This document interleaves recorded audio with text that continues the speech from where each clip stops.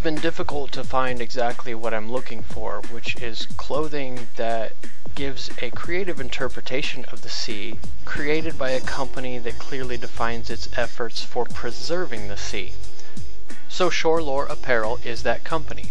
I've already been making shirts for a long time with things like giant squid attacking ships and bottles, sailor girls hugging anchors, or things like divers being attacked by giant tentacles.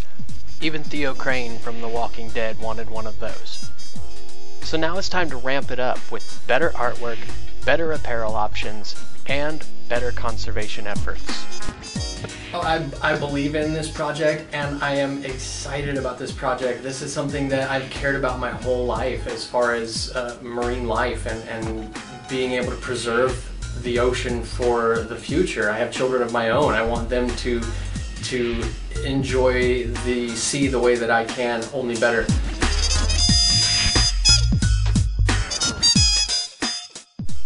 We have a lot of designs just waiting to be interpreted as apparel, and everything I draw I do with traditional materials such as pen and ink and colored pencil, which sets us apart from other clothing designers who are strictly using digital to create their artwork.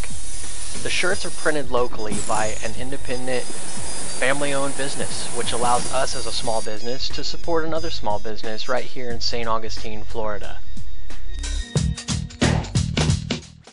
That I've already been doing. I've been creating and selling t-shirts successfully for 20 years. I have a passion for art, and I have a passion for the ocean. I use my own time and resources for marine conservation.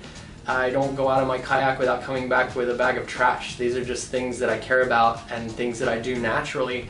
So Shore Lore is the opportunity to expand these endeavors, to be able to create really cool clothing that supports a cause that we can all agree upon.